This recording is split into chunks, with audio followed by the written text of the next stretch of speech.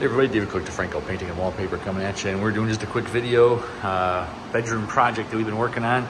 So it started off that we were going to spray this from floor to ceiling with satin, and at the end of the day it didn't work out because there was so much wall damage and previous paint jobs. It was just too much work.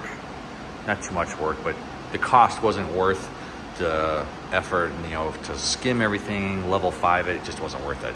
So the option was we kept the trim all satin, and then all the flat parts of the wall we did flat.